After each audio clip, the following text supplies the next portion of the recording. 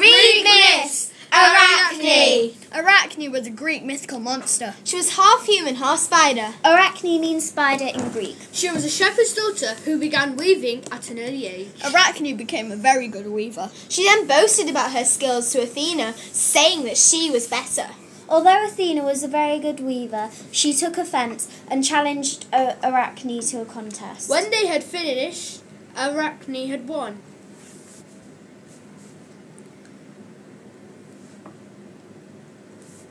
Athena was so furious that she turned Arachne to a spider from the waist down. This is how she became Arachne. And Arachne lived the rest of her lonely life in sorrow. The end!